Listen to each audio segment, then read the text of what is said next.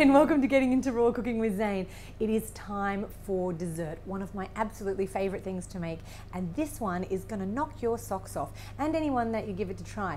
When you make this for somebody, never tell them what the main ingredient is until they've tried it, because we're going to make a Choc Orange Parfait that's based on, you guessed it, avocado. Yum, yum. All we need to do is pop the 2 avocados straight into the blender jug. So we're using the Optimum 9900 today. If you'd like to get your own Optimum 9900, just pop down to the details below and click through to your local Fruithy website and you'll be able to order one from there. We're going to pop in some sweetener of your choice. I prefer coconut nectar, so coconut nectar goes in, but you can use agave syrup if that's something that you like to use. Personally, my research has shown me that agave syrup is highly processed as high fructose corn syrup, and in most cases it's not actually raw. So there you go. We've popped in a little bit of raw cacao powder. Raw cacao powder is amazing, rich in antioxidants, absolutely beautiful flavour. That's real chocolate at its finest. I'm going to pop in 1.5 teaspoons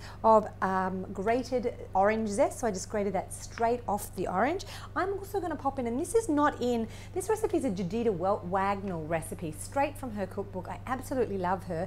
It doesn't have salt in it, but I'm going to add a couple of pinches of salt. It just brings out the flavour a little bit more, so that's a little extra from me. And all we need to do now is pop that straight onto the cushion. Make sure it's securely in place. Pop the lid on. I guarantee that I'm going to have to use the tamper for just a second, so I'm going to remove the lid plug, place the tamper in the top. Now when you are using the tamper, remember, only use it for 30 to 60 seconds and then remove it. It can build up extra heat in the food that you're cooking. So what in the food that you're blending, we don't want to cook it. Okay, here we go. Flick it on.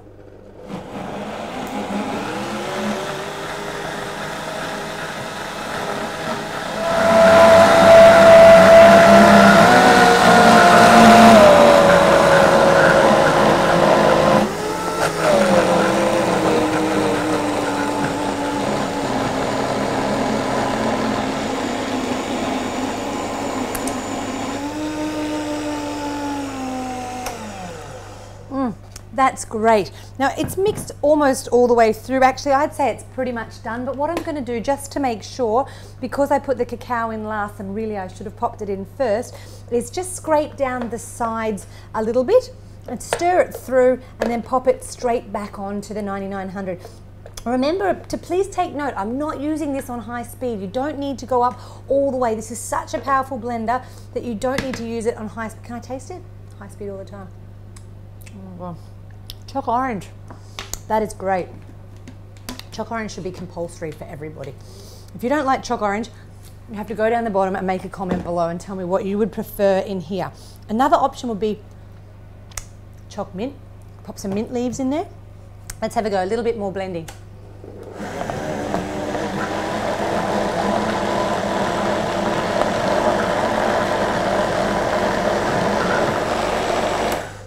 That's that.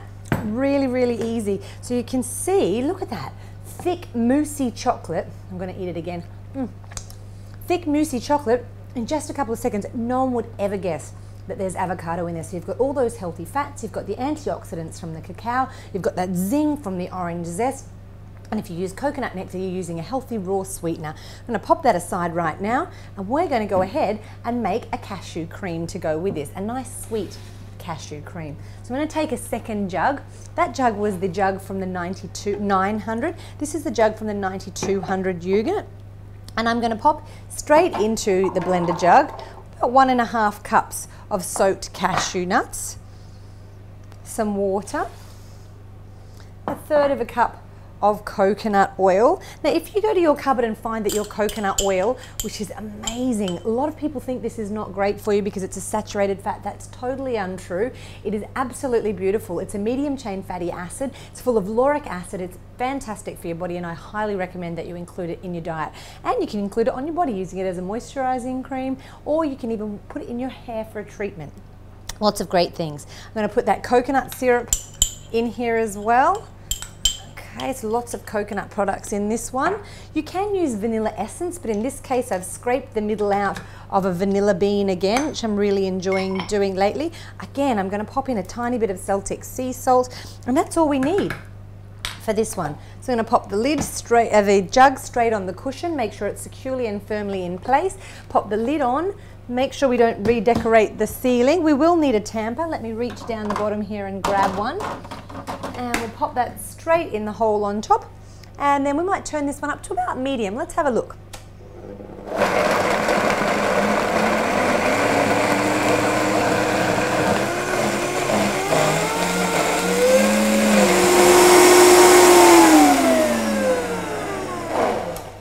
Turn it all the way down to low, and then you can take it off the top. Now, I really like to make sure that any of my nut cheeses are blended very, very smooth. So there we go, nice and smooth. You can see it sticks on the spoon, so you can dollop it anywhere that you like. And because I've used the vanilla bean, you've got those little brown flecks through there. If you use the vanilla extract, that wouldn't happen.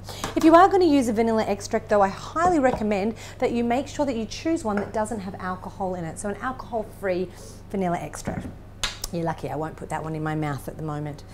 Here we go. Not wasting any of this chocolate. We're going to scrape it straight off the tamper. Now, a lot of you ask me, what do I do with the tamper? There's bits and pieces everywhere. This is what I do with mine. I got this great little container. You can get one from a local kitchenware store like that. It's one for draining your knives and forks at the sink. I then got a plastic round container from one of the plastic takeout containers, and I just sat it in the bottom there. And when I'm using my tamper, I can easily sit it behind the blender or on the bench, and I don't get it rolling everywhere, because so many times people sort of, I don't know what to do with that. But pop it straight there, it sits aside nice and easily. All right, let's finish off. This is all you've got to do. How quick and easy is this for a great guest dessert? Take your spoon. Oh, uh-oh. Let's see if I can make it look nice now I've done that. You really want to make sure that you don't get too much on the sides here, so that it actually looks pretty in the jug. You might even use 2 spoons, which is what I'm going to do. You catch me licking my finger again. It's so good today, I just can't help myself. Now you can do this in little shot glasses, or you can do it in the big glass. I've popped a layer of the chocolate in at the bottom, and you can actually go inside there. I'm going to use a clean tea towel, just actually the back of my tea towel here, and just clean around the edges so that this one looks very pretty. You could use a paper towel if you had one on hand. Unfortunately, I don't. There we go. And just clean around the edges so that you can actually see the layering of the chocolate and then the cream. We'll take the other jug, and this one's a little bit more runny, so we can pour that one straight on top. So we get a nice little layer of white. Look at that. And then we'll go again with the chocolate.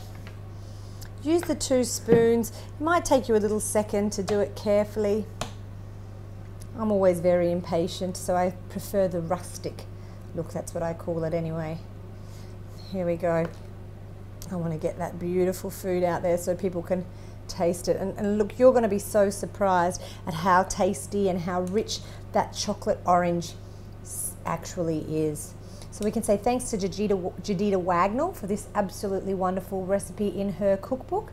And if you have a recipe that you'd like to see made, make sure you go down below to the comments and make a comment, because we're absolutely happy to make what you'd like to see here on the Fruity TV channel. And if you haven't already, remember to subscribe to the Fruity TV channel today. So let me clean up the edge of that glass there. Again, a paper towel would do that just nicely. I've got that layered into the cup there, so you can see the little layers coming through. And then on top, a tiny little bit of orange. You could use a mint leaf or of your choice, depending on what you are, and enjoy. You need a long-handled spoon and some guests for this one. So that's all for today. Ciao for now, and I look forward to seeing you in our next show.